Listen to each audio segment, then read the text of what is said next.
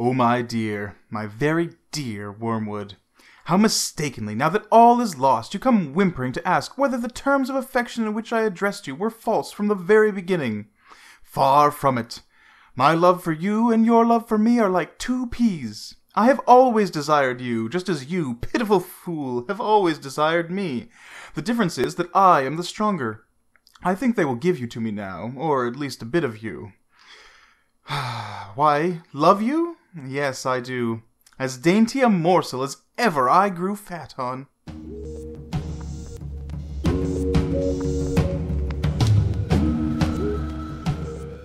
You have let a soul slip through your fingers. The howl of sharpened famine for that loss re-echoes at this very moment down through all the levels of the kingdom of noise to the very throne itself. It makes me mad to think of it. How well I know what happened at the moment they snatched him from you. There was a sudden clearing of his eyes, was there not, as he saw you for the first time, and knew what part you had had in him, and knew that you had it no longer. Just think, and let it be the beginning of your agony, what he felt in that moment. As though a scab had fallen from an old sore, as though he was emerging from a disgusting shell-like tetter.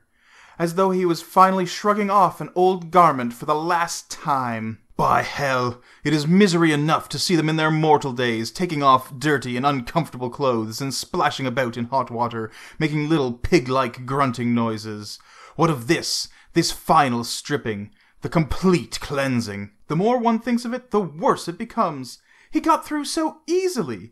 No gradual misgivings, no doctor's visits, no nursing homes, no operating theater, no false hopes for life, just sheer, instantaneous liberation. One moment it seemed to be all our world. The scream of terror, the fall of bodies, the stink and taste of gas on the lips and in the lungs, the burning of the feet, the aching of the legs, the reeling of the mind. The next moment, all this was gone. Gone like a bad dream. Defeated, outmaneuvered fool! Did you mark how naturally, as if he'd been born for it, the earth-born vermin entered the new life? How all his doubts became, instantaneously, ridiculous? I know just what the creature was saying to itself. Oh, yes, of course, it was always like this. The horrors all follow the same course. They get worse and worse until you hit the bottleneck, and you feel that you are almost to be crushed. And then, behold, all is well. The extraction hurt worse, and then the tooth was out. The dream became a nightmare, and then you woke. You die, and then you are beyond death. How could I ever have doubted it? As he saw you, he also saw them. I know how it was. You reeled back, dizzy and blinded, more hurt by them than he had ever been by the bullet. The degradation of it, that this thing of earth and slime could stand upright and converse with spirits before whom you, a spirit, could only cower. Perhaps you had hoped that the awe and strangeness of it would dash his joy. But that is the cursed thing. The gods do look strange to the mortal eye, and yet not strange. Before that hour he had never even imagined what they would look like, and even doubted their existence. And yet, as soon as he saw them, he knew that he had always known them, and knew what part they had played at many an hour in his life when he had thought himself alone, so that when he finally met them he could say not, "Who are you?" but rather, "Ah, it was you the whole time." All that they were and said at this meeting woke memories. That dim sense of friends about him in his solitude since infancy was now explained.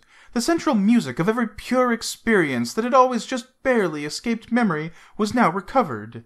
The recognition made him free of their company before the limbs of his corpse were quiet. Only you were left outside. He not only saw them, he saw him. This thing, this animal, this creature begotten in a bed could look on him. What is blinding, suffocating fire to you is now cool light to him, is clarity itself.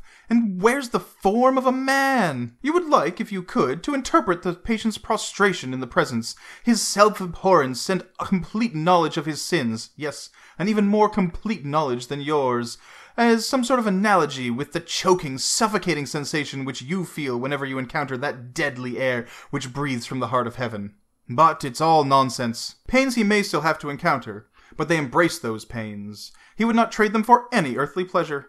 All the delights of sense, or heart, or intellect with which you would have once tempted him, even the delights of virtue itself, are in comparison as the half-nauseous attractions of a worn-out harlot would seem to a man who hears that his beloved, whom he has loved all his life and believed was dead, is now at his door. He is caught up to that world where pain and pleasure take on transfinite values, and all our arithmetic is dismayed. Once more the inexplicable meets us. Next to the curse of useless tempters like yourself, our next greatest curse is the failure of our intelligence department. If only we could find out what he is really up to. Alas, that knowledge, in itself so hateful and sickening a thing, should be necessary for power. Sometimes I am almost in despair. All that sustains me is my conviction that our realism, our rejection in the face of all temptations, of all silliness and tricks, in the end must win. Meanwhile, I have you to settle with. I am, and for a short while more continue to be, your increasingly and ravenously affectionate uncle.